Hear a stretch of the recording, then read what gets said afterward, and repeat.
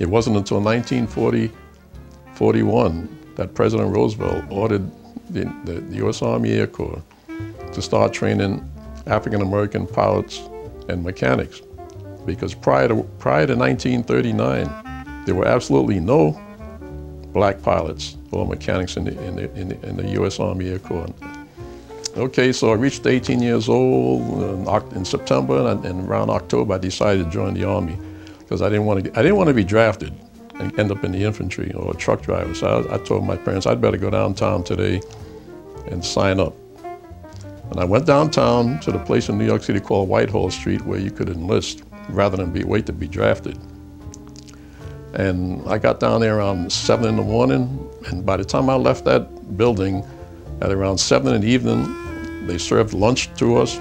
I got sworn into the Army, and they set a date for me, which was tomorrow morning. Tomorrow morning, you had to be down in Pennsylvania Station with a little bag with just a toothbrush and a comb. That's all you should bring, plus the clothes that you're wearing.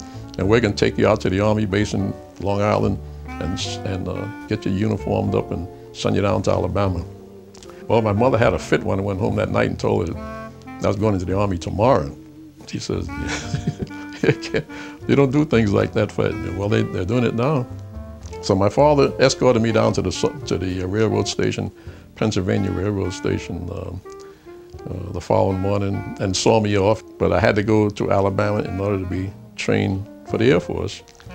Got on the train, and the first time I got a taste of discrimination, I had to change trains in Washington, D.C. The train from New York only went as far as Washington or whatever. And while I was in the lobby of the Union Station, it's a huge station in Washington, D.C., Union Station, that is where they split us up. Now, I was in uniform by now, you understand, I'm in uniform.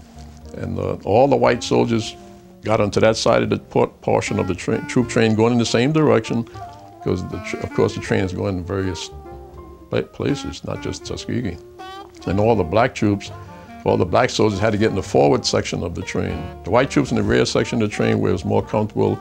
The blacks up front where it got all the soot from the, we were using steam locomotives still in those days.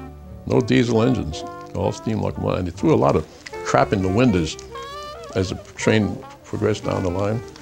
And that was my first taste of it. Also in that same Union Station, it was the first time I had ever seen restrooms marked colored, C-O-L-O-R-E-D, and white. Now, even though my fellow classmates in Harlem told me that's what it was like down south, I didn't believe them.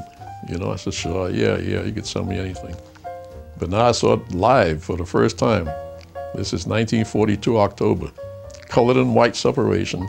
So, got on the train, went down to Tuskegee, Alabama. Got off the train in a place called Cheho, Alabama, and they had a truck, Army truck waiting. Now I'm really in the Army now. I got a uniform, getting on an Army truck, and they took me down to Tuskegee, and that's where I started my military career there. And the base consisted of all black troops. The only white people on that base were the instructors. Now it stands to reason they had to have white instructors. There were no black instructors, no colored. In those days, they used the term colored. There were no colored instructors anywhere in the United States, so we had to have white instructors. So the white instructors lived on one side of the base. At the end of the day, they would go to their barracks, and we would go to our barracks. The blacks were the majority. We were the students and the trainees, and they were the instructors. In fact, by the time I arrived in Tuskegee, the first fighter squadron had already formed up, because the program started in 41. They had probably had about 35 pilots and maybe about 200 ground personnel, including mechanics, armorers, like radio technicians and so forth. And I was to fit into one of those slots. So I went through the 2 months basic training. I thought for sure that we were going to end up in the infantry because we were real infantry soldiers, nothing to do with airplanes, running up and down the hills in Alabama, rolling around in the mud and shooting rifles, Thompson submachine guns and Colt 45s, all that kind of stuff. No airplanes. I thought I was being sidelined, really. Finally, upon graduation from mechanics infantry school, they sent all of the other troops in my platoon and the other platoons to the Air Force training bases. Everyone left except maybe about 5 of us. remained behind because we were already mechanics. There were about 4 or 5 other guys in the same boat that I was in who were already mechanics, and they assigned us to an active fighter squadron. It would be just as though you walked into the Air Force today off the street, and they'll say, "See that F-22 over there? That's yours. You're the crew chief." I said, "You kidding?" And he says, "Yes, yours. You're a mechanic, right?" But these were Curtiss P-40s. That was the hottest airplane going around 1939, you know.